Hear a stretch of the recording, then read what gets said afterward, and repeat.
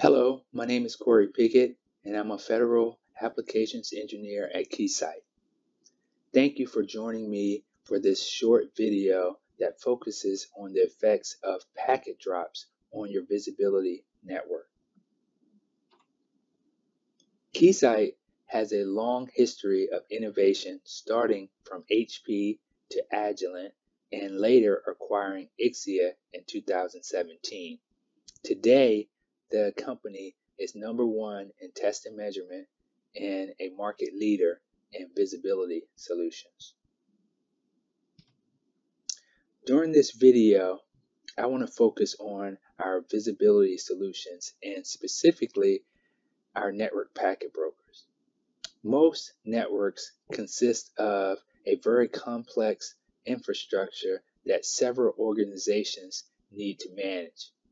Those organizations all require data from the network to do their job. So each organization usually will deploy their own tools to collect and analyze the data they need. All of those tools need access to the same infrastructure data, but they have very different requirements. Network packet brokers solve the problem of getting the data to each of the organization's tools. In order for the tools to do their job effectively, they need to see all the data. We do this by tapping each network segment and sending the packetized data to a network packet broker.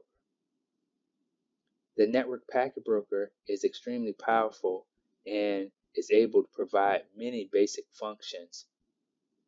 It allows us to aggregate all the traffic from our taps and filter it before sending the traffic to the individual tools. I think most network engineers would agree that it is expected that if the tool does not see all the data, they can't accurately report on it. But what is not always apparent is that all packet brokers are not created equal. In fact, packet brokers and not the network could be the cause of the tools not being able to analyze the traffic at their highest level. So while the network infrastructure itself is performing optimally, providing all the data to the tools should need, the issue may be the packet broker itself, and it could be due to the packet broker's architecture. Essentially, there are two types of packet brokers. One based on a shared CPU and one with dedicated FPGA resources for each port. A CPU-based packet broker receives traffic from each port through the switching backplane. Since the CPU is a shared resource, it processes serially on a first-come, first-served basis. All the ports are dependent on the shared resource of the CPU for processing.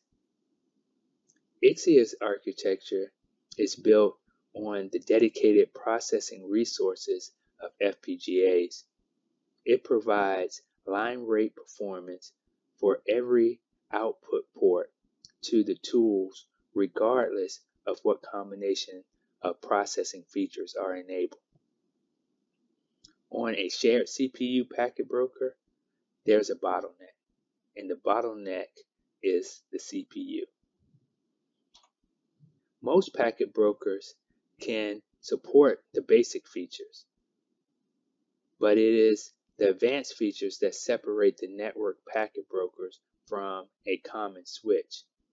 The need for dedicated resources become critical when enabling advanced features, since these features are all computationally expensive.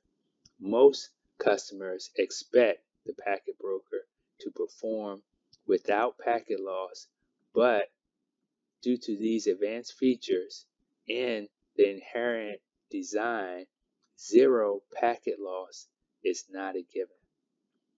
Without dedicated FPGA resources, if these advanced features are enabled, it can cause the CPU-based packet broker to drop packets. So this is a high-level comparison of the two architectures. Keysight uses FPGAs and can enable multiple advanced features with no limitations. The FPGAs allow consistent performance regardless of the packet size. And Keysight does not rely on a shared CPU for these advanced features. Now let's move to the demo so we can see how this packet loss affects real tools. In the demo, I'm using a traffic generator to send legitimate traffic and malicious threats through the network packet broker. The packet broker is transmitting all the traffic it sees to the FortiGate IDS for inspection. I ran the traffic first with no packet loss as a baseline, then several more times with varying amounts of packet loss. The results are in the table inside the slide. So we're looking at the FortiGate IDS threat table, and we see the 10 threats that were detected with zero packet loss. So now we want to go and start the traffic with our packet loss. So we'll move to our traffic generator and start the test with packet loss.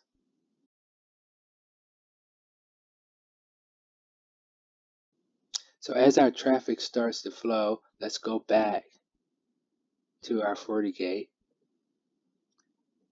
and refresh. And now let's go and change this to 5 minutes. So it's not detecting anything. Okay, there we go. So these are the threats that it's currently detecting. And we can see that several of the threats are missing, right? And what's concerning is one of the critical threats is not being reported. So let me do a refresh to see if it detects it. So still, we are only getting 7 out of the 10 threats. Several of the high-level threats and one of the critical threats is not being detected by the IDS.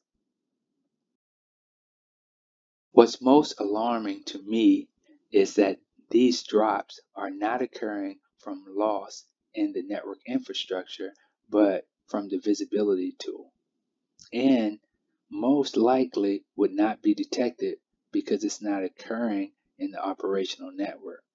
This would be chalked up as an IDS detection failure.